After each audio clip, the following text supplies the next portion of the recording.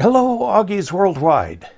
I'm Dave Kassler, amateur radio call sign KE0OG, here with episode number 290 of Ask Dave. Today, I'm going to show you some charts that I showed recently to the Rochester Amateur Radio Association, or RARA, that's in Rochester, New York, right on the shores of one of the Great Lakes. They asked me to speak, of all things, on noise. So I did. I said, how long do you want this presentation to be? They said, 60 to 90 minutes. Well, it did take a long time, but I've trimmed this down a little bit. I've divided it into two videos, 290 and 291. It's going to be, the first half will be about noise, and then the second half, which will be in the next video, which will be what you can do about the noise, if anything. Hopefully you can do more than nothing. So let's dive into the charts and take a look at what I said, and then we'll wrap up at the halfway point when we're done with these charts today. I gave this presentation on the 3rd of June to the Rochester Amateur Radio Association, commonly called RARA, at their general meeting via a web conference. The subject is noise, just noise of all kinds, where it comes from, if there's anything you can do about it. I'm going to divide this YouTube video into two parts, and we'll follow the outline in this manner. In Ask Dave 290, we'll talk about natural noise sources, man-made noise, and ham radio generated noise. And then in video 291, we'll talk a bit about receivers and about noise mitigation strategies. So what is noise? Well, it's what you don't want. If you want it, it's a signal. If you don't want it, it's noise. It's like the definition of weeds in your gardens. If you want it, it's a plant. If you don't, it's a weed. Now, we've got to keep in mind that one man's noise is another man's signal. For example, radio astronomy, looking at cosmic background radiation, things like that, that just sound like noise but are very important noise sources. Also, severe storm tracking can be done via lightning triangulation, and spread spectrum can sound just like noise too. Let's talk about lightning. It's always happening somewhere in the world. It's stronger in summertime in our northern hemisphere. And in the months of June, July, August, September, and so on, we can have some very strong lightning. Ionospheric propagation will carry this noise worldwide.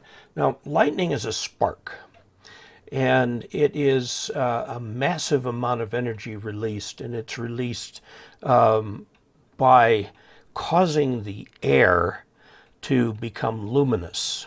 The air gets so hot it becomes luminous. It's black body radiation. It's the air. It's just gotten so hot that it will incandesce, and it puts out radiation at many frequencies, all the way up into light and beyond. And so it creates noise, and the ionosphere will carry the HF part of that noise worldwide. It's very broadband noise. It creates static, sometimes called atmospherics. Now we have a Q code that specifically refers to static, which is primarily from lightning. QRN, Quebec Romeo Nancy, refers to static. Now static you'll see on a pan adapter display as raising the entire noise floor across the band altogether. That's often lightning that's doing that. I do note, kind of as an aside here, that if lightning hits your station, there is also serious acoustic noise. And I know that from experience, having been in my home when my station took a direct strike. Like I said, lightning is tracked all over the world. This happens to be from a week or so ago. Lightning off the Gulf Coast, off of New Orleans. and the light-colored strikes have just happened, and they fade away gradually to red, and you can see the motion and direction of the storm that is carrying them. This is publicly available information. Just look up lightning maps on the internet. Let's talk about the sun also as a noise source. It is also a black body noise emitter. The surface of the sun is 5,000 Kelvin, 5,050 Kelvin, 5,500 Kelvin, depending on which book you look at. But the surface of the sun is glowing because it is hot. And it is glowing such that it incandesces. We perceive it as white light because we're used to looking at our own sun. But it also produces noise in the radio spectrum. You can even bore sight your beam at dawn or dusk by pointing it at the sun. By the way, this is a good way to find out how high your beam angle is by following the sun from the time it rises and just following it across the sky. Your pointing will have to be very good to get it to the right angle at the right time, but you can determine how high your beam width actually exits the beam. Now, geomagnetic storm is something that happens around Earth, okay? It has to do with Earth. It can be caused by solar phenomena such as coronal mass ejection. The sun is constantly shedding matter, and that matter blows away from the sun at a very high rate of speed. It takes 2 or 3 days to get to Earth, whereas light takes about 8 minutes, but it's still moving at a phenomenally fast speed. The Earth is protected from this by its magnetic field, but the way magnetic fields work, this stuff, various protons, all this kind of stuff, come in along the magnetic field lines and hit the Earth in the polar areas. Now, it also excites the geomagnetic field around the Earth, gives it lots of energy, and it can completely black out HF propagation. The only good part about that, I guess, is that it creates some pretty wild aurora. Now, it can black out HF for a couple days, 3 days maybe even. But as it comes out of the blackout, the ionosphere is still very excited. And so it can offer some phenomenal propagation for a few hours right after the radio blackout ends. Sunspots, of course, enhance ionospheric propagation. We are at the low right now in the sunspot cycle, the very low. There's argument over whether we've even started the new cycle yet. Cycles last on average 11 years, but any given cycle can last 11 to 15, somewhere in there. I mean, it's a pretty broad range. Now, I want to talk about thermal noise. We're going to go to the opposite spectrum from massive objects like the sun down to submicroscopic objects like atoms and so on. Heat, the very definition of heat, it's energy, okay? And the way it manifests itself in matter is it causes the molecules in a piece of matter to whittle, and can cause electrons to move, and some electrons escape from their particular atom to create an electric current. After all, an electric current is movement of electrons or ions. And the heat that causes this, the higher the heat, the more of this thermal noise you get. The thermal noise is extraordinarily broadband and is seen as it's linear with the temperature. As the temperature goes up, the amount of thermal noise goes up. Now, electrons are both waves and particles. So as particles, they can create shot noise. It's just a little bing like that, whereas the thermal noise is like white noise. Most of this happens at very, very low levels. It's not a factor on HF, except possibly on like 12 or 10 meters, something like that. Now, thermal noise is white noise. The amount of noise energy that your receiver captures depends on its bandwidth. The noise, in fact, is given as dBm, which is a noise relative to a milliwatt, slash hertz, per hertz. So if you double the bandwidth, you double the amount of noise you capture. Shot noise is a very short noise spike, and hence broadband too. Another kind of noise that used to really create havoc in the ham bands was ignition noise. This is ignition in motors as they go by. The ignition noise used to be a real impediment to HF communications. Noise blankers were invented to deal specifically with this type of noise, and that's what noise blankers are good for, is ignition noise. Which is why you've got your nice modern HF rig and you turn the noise blanker on and you turn it off and you don't hear any difference. That's because what it was designed for has largely gone away. Modern ignition lines are high resistance plus better design, like electronic ignition, have greatly reduced ignition noise. It's getting rare. It's very rare that you hear it. If an antique car is going by, you might see it. Motors with brushes can cause similar noise. It's repetitive. Most motors these days are brushless, however, so you don't see that very much. Ignition noise used to be a real issue, and now it's not, but radios all still have noise blankers. The noise blankers sometimes on newer radios are modified so that they'll work with different kinds of noise, as I'll mention in a moment. Let's talk about noise from power lines. There's two major types, sparks and corona discharge. Now, both are broadband noise sources. I'm going to show you a picture of corona discharge in a second. Recall that high voltage as well as RF tends to travel on the surface of a conductor. If there is a sharp point on a surface, that high voltage, the electrons will leave and go into the atmosphere. This can cause significant line losses for the utility. And so they're interested. It's strongly affected by the physical geometry of the lines, sharp points, sharp turns in wires, and can be mitigated by certain devices that utilities can attach to the lines. Funny looking little things up there. It's also strongly dependent on weather, like humidity and wetness and so on.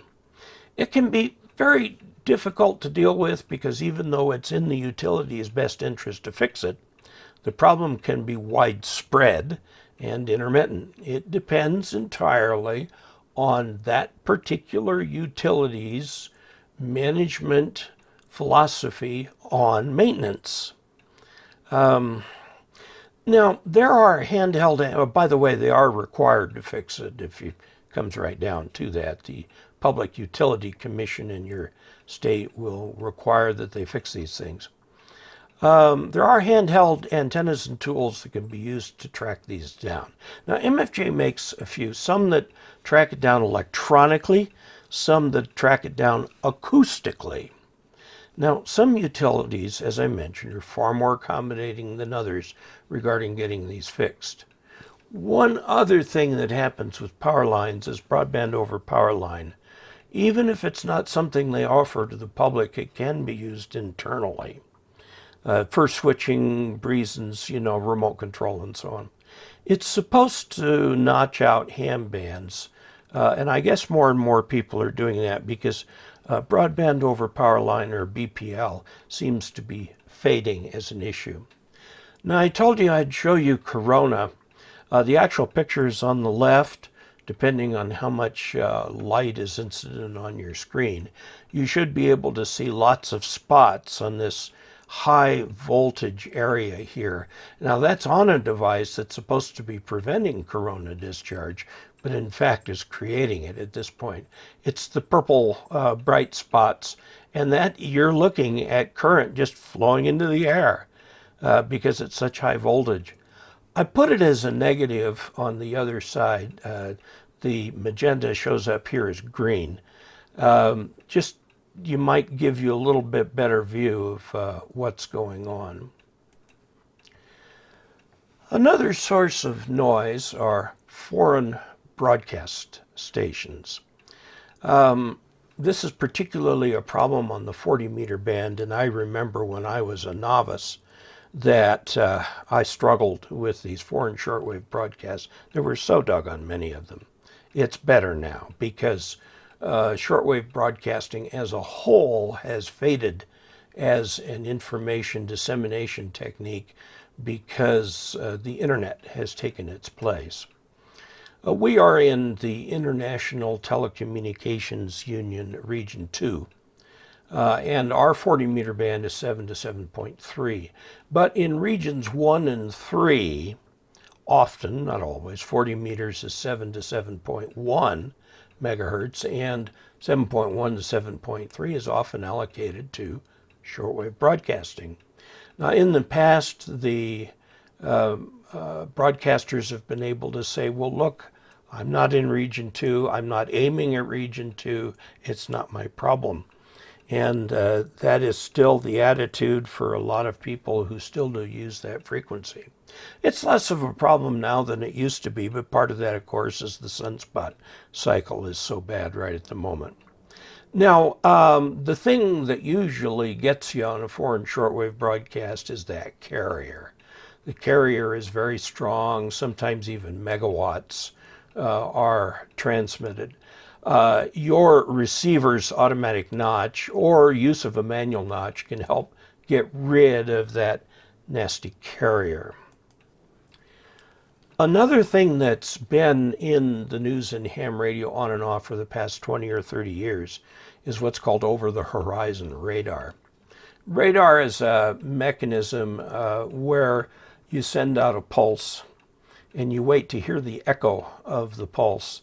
And the pulse might be off of an airplane or something like that. Radar is used extensively, of course, in many applications, but it usually uses microwave frequencies. However, over-the-horizon radar makes use of the ionosphere.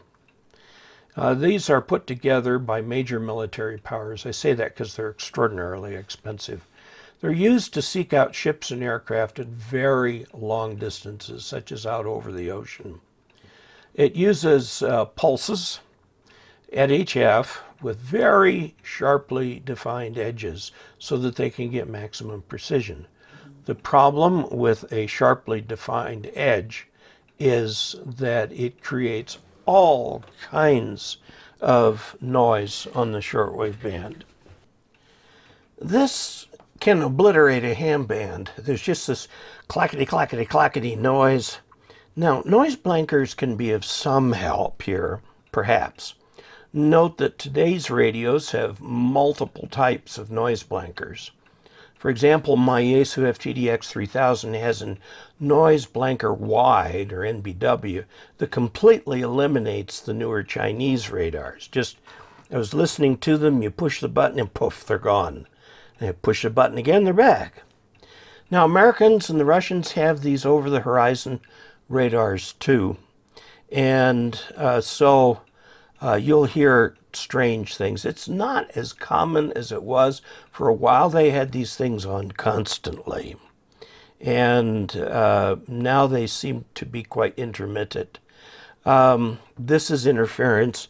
Quebec Romeo Mike. QRM is usually intermittent, but as I said, it can be as wide as an entire band.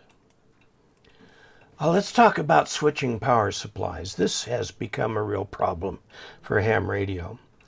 Switching power supplies are power supplies that instead of using a massive transformer and then a full wave rectifier followed by filtering, actually do their switching on and off through an entirely different technique.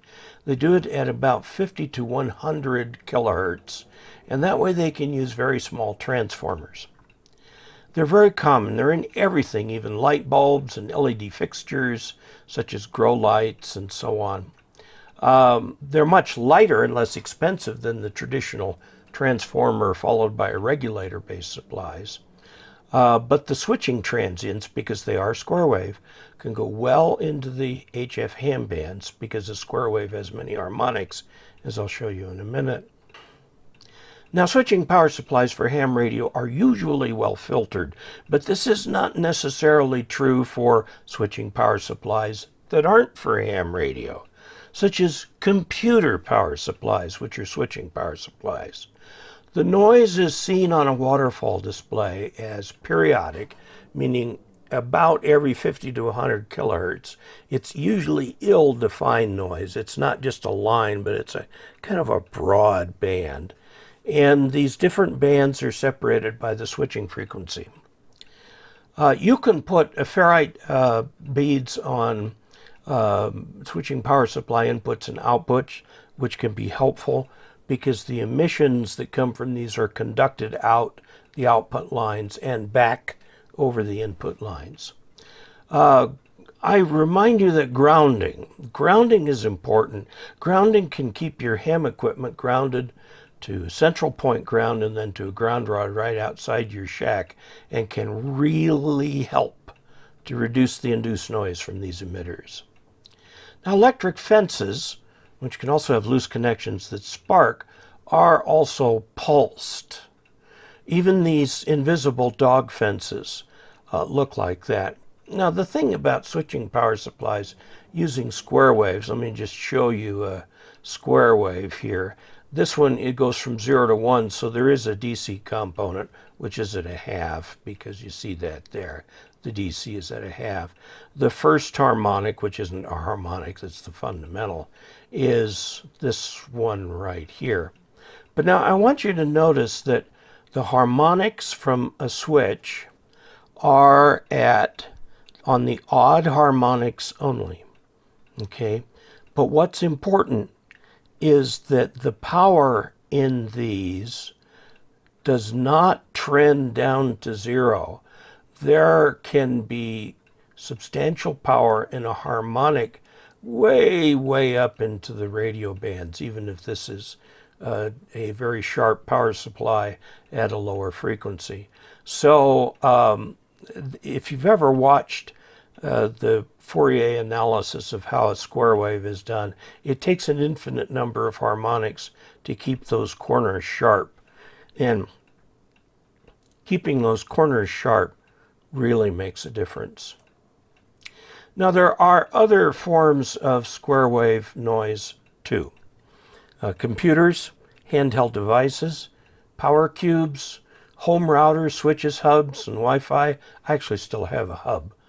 Grow lights. Some solar panels just put out DC, like the ones I have for my solar system. But some solar panels also, instead of just DC, they actually have a small inverter that inverts their output up to household supply voltage, 110, 120, so that it can be shipped back to the utility. And those inverting solar panels have square wave generators, and there have been some issues of noise with these things. It's been written up in QST. Oh, I want to talk about intermodulation. This is a big issue at VHF and UHF. And because there is very little noise on a standard VHF and UHF channel, usually just thermal noise, a VHF transmitter can be very sensitive. However, when a VHF transmitter, for example, a repeater, transmits a signal, a diode of convenience, remember diode is a nonlinear device and it can cause mixing.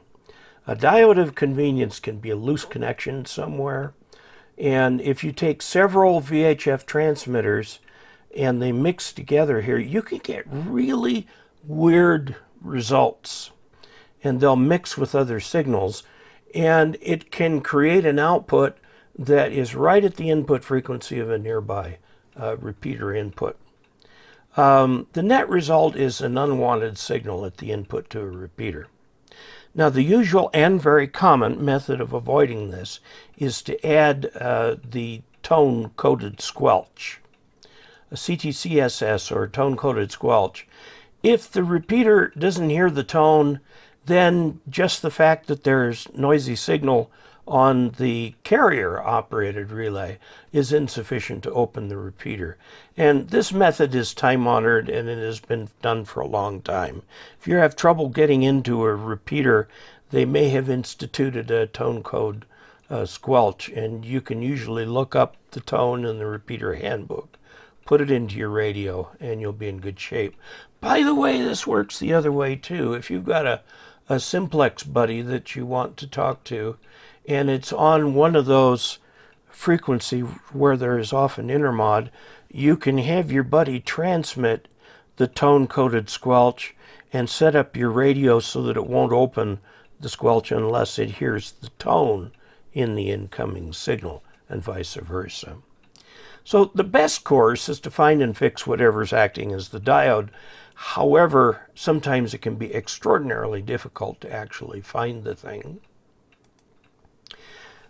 I want to talk a little bit about hams as noise sources. Sadly, they sometimes are. QRM, which is intentional or unintentional interference. I'm going to echo what Riley Hollingsworth, the former counsel for the FCC, says about this. He is also now currently the director of the League's Volunteer Monitor Program. He says every radio ever built has a big knob on it, and if you are having problems with QRM, turn the big knob. That's change frequency, in other words. Now, people will say, but I've got a right to be there. I've got a QSO in progress. While that may be true, you have had QSOs interrupted for other reasons. For example, fading, which is a common one that can cause, the band just drops out on you, or there's noise or something like that. You've had QSOs cut short by those things, and you can have a QSO cut short by interference. It is received wisdom that you never acknowledge the interference, because that just makes the person causing it feel good. Now, there is always the problem that possibly the person who is creating the interference with you can maybe hear you but cannot hear the other guy, so he thinks the frequency is not in use. Other ways hams can be noise sources is key clicks due to too short a rise time on CW DITs. 3 or 4 milliseconds is probably a good rise time on those. Too short, and you start getting a clicking that can be heard quite a ways off your frequency. And again, that's the square wave problem. CW pulses are supposed to be shaped so they don't have sharp edges, so they don't take up too much bandwidth. By the way, you can go too far the other way too. You go 6 or 8 milliseconds on the rise time, and the code now starts to get mushy, because the brain has a little bit of a hard time telling when it starts and when it stops. Another form of ham-generated noise is splatter from overdriving an amplifier on either single sideband or AM. This can come on AM from modulating past 100%. I showed in a recent video that it is perfectly possible to do that.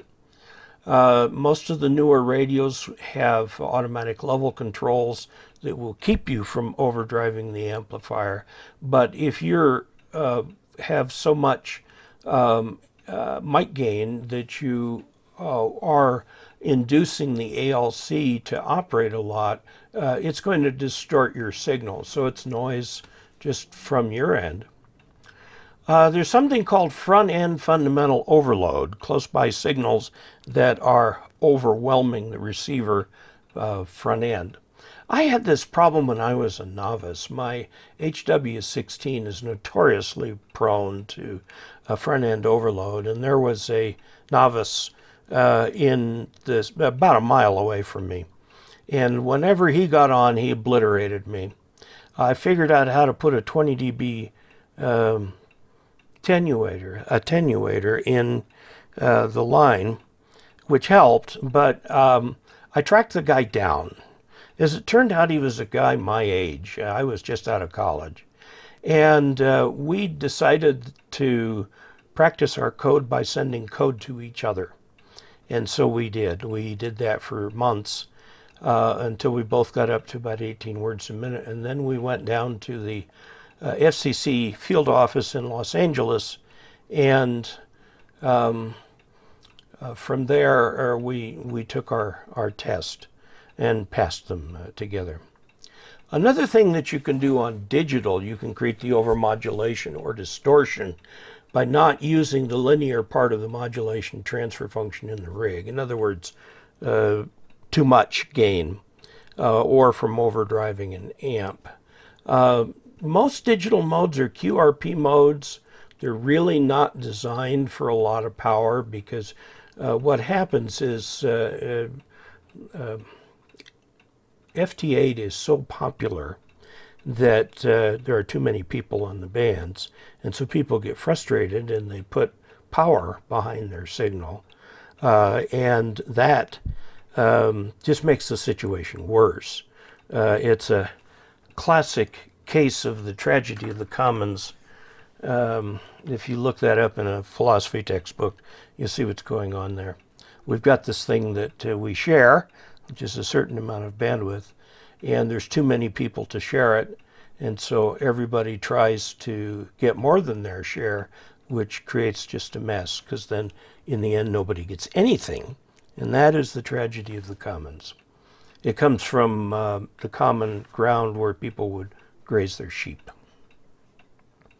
Another form of ham-induced noise sources are badly adjusted speech compression.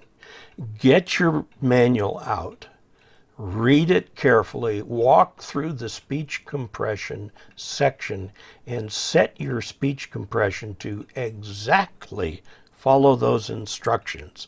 That is your best speech compression. It will seem less than you might otherwise want to do it. Now, speech compression can allow your signal as much as a 50 to 100% gain in understandability at the other end by adjusting the midtones and so on. It can be a very valuable tool, but overdone, like anything, is not a good thing to do. Also, and I've noticed this too much, and I think a lot of people notice it because now they have radios that you can look at the audio spectrum of the person who is talking to you, and you get some weird frequency responses of microphones that can create either muffled or tinny sound. I ran into this problem with a microphone from Tentec, their 777 microphone, which was a copy of a Heil Pro 6. And I didn't realize it, but it was a very muffled tone. And I was wondering why I wasn't getting a lot of CQ responses on my old Tentec. And when I got the Yaesu, I discovered by looking at my transmitted spectrum that it was very muffled. So I used the features inside the radio, and a lot of radios have this these days, where you can adjust the bass, the treble and the mid frequencies to get them nicely flat so that you have a very good sounding signal on the air. And I consider any distortion of a signal to be the equivalent of adding noise to a good signal. So let's not add it right on transmit. Well, that's probably more than you ever wanted to learn about noise, but there's lots of noise stuff out there. The study of noise is actually very interesting, and I had the opportunity as part of my graduate studies in electrical engineering to study more about it. It can be very complicated mathematically, and it's very interesting. It's how the world works, really. The world is full of noise, and when you get right down to it, everything is kind of noisy. But mankind fights against that and tries to bring some order out of all of this noise, and generally does pretty well. So the next video, Ask Dave 291, will be the second half of this, which talks about receivers and what you can do about noise. So stay tuned. In the meantime, please take a look at www.dcasler.com/support for different ways that you can support this channel. And until we next meet, 73.